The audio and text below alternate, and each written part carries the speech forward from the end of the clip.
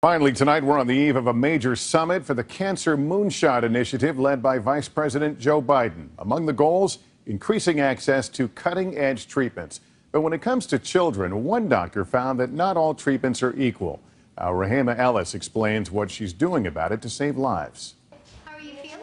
It should have been the happiest time of her life, but 3 days after her son was born, 19-year-old Raylene Matzo was diagnosed with leukemia. He's the main reason why I'm fighting so hard.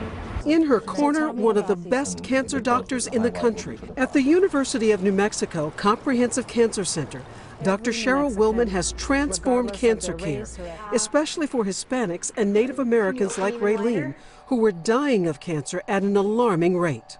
I've always sort of been a warrior woman. And she needed to be.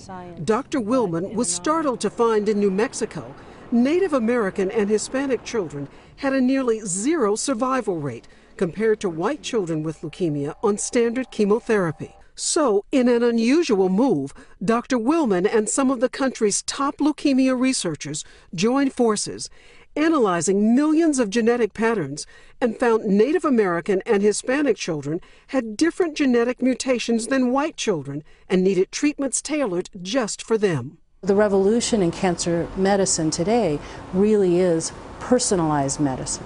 Raylene got that in a cutting-edge cancer technique called genetic sequencing, and then her own individual drug treatment. Is there a benefit nationwide? There's no question. Our ability to develop new treatments greatly impacts the care of children everywhere. Today, Raylene is in remission, recovering at Children's Hospital, Colorado. I hope to see him live his life. And now, with the help of her Cancer Moonshot team, she just might. Rahima Ellis, NBC News, Albuquerque. Hey, NBC News fans, thanks for checking out our YouTube channel. Subscribe by clicking on that button down here and click on any of the videos over here to watch the latest interviews, show highlights, and digital exclusives. Thanks for watching.